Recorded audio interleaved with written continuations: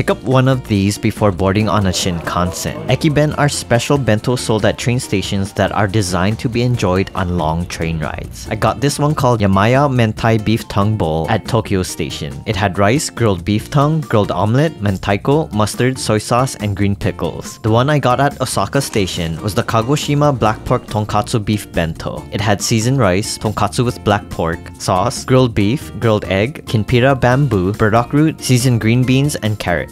They're pretty delicious despite having to eat them cold. And if you're new to these like how I was, don't ask the clerk if you need to heat it up to save yourself from embarrassment. And to prepare yourself for the long rides between different areas of Japan, be sure to